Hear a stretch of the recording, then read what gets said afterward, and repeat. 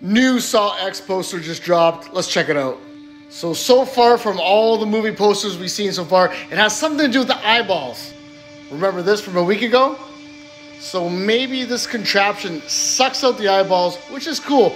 But what's up with this heart? I think Jigsaw is going deep on this movie, and he's going to mess with a lot of people's emotions. And everybody who's in this movie is going to get fucked up.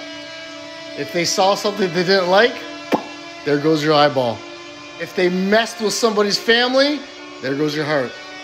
Well, let's give some props to the marketing team here. They have us guessing. This is the third poster, third eye shot. What do you guys think?